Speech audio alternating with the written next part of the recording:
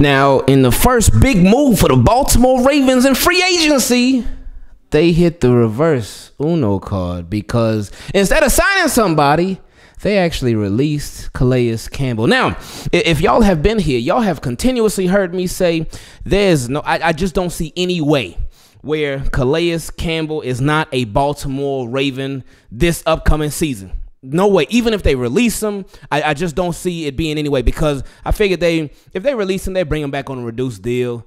Or they wouldn't even release him and they would rework his contract in the first place. But now I'm starting to change my tune only because they put out a whole statement on Calais Campbell. So now I'm thinking like, whoa, like if they would have just released him and that would have been we have released Calais Campbell and that was that, then I'll be like, okay, yeah, they're going to bring him back. But with them putting out this whole statement, let's just read it. It says, we have released Calais Campbell. Calais defines what it is to be a Raven. He personifies professionalism, and his contributions to our organization, both on and off the field, are immense. With his passion, leadership, and toughness, Calais has undoubtedly produced a Hall of Fame-worthy career. While this is the worst part of the business, we have not closed the door on the possibility of him returning to our team in the future. Okay. Well, after reading that, maybe he will come back then.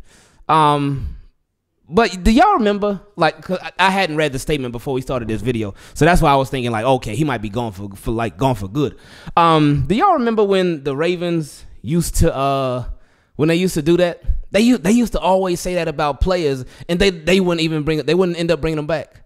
And I get it, like you don't want to be like, you're out of here and you're gone, buddy, you ain't coming back, buddy. But they would say that like, oh, we won't close the door on him coming back. But obviously with Calais Campbell, it's probably a lot different. So I guess we'll see. We'll see.